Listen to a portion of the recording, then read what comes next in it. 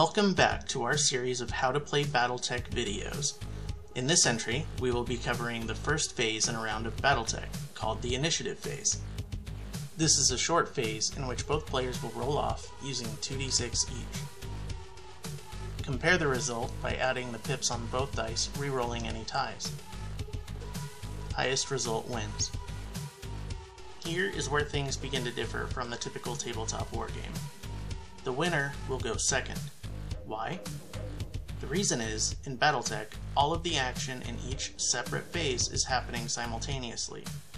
This means, no matter the final result of the round, all mechs get to perform their actions as planned by their players. This gives the winner of the initiative the advantage of being able to react to the choices of the player that is going before them. Let's give an example of what this means in the next movement phase. In this round, the blue player lost initiative and chose to move their Marauder first to this location. This Incubus is now in a prime position to get torn up.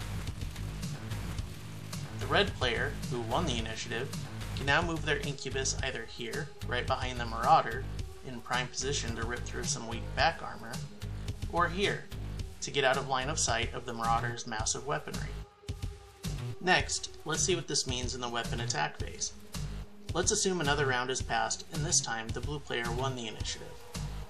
The Incubus has ran up behind this badly damaged rifleman and declared an Alpha Strike, where it will fire all of its weapons into the rifleman's rear. This will likely destroy it. The rifleman was originally going to fire at this Viper, but has now decided to react to the red player's choice and will now flip the rifleman's arms and deal a massive blow to the Incubus before its probable doom. A lot of the rules we just covered regarding movement and combat will make more sense after reviewing the other phases. That's it for the initiative phase. Let's summarize. Both players roll off with 2d6. Each player adds their die results. Winner is the player who rolled highest. Winner goes second each phase this round.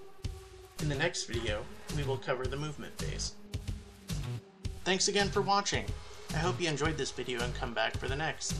If you did have a good time, please like and consider subscribing, and maybe share with others who might enjoy it as well. Comments are always welcome and feedback considered.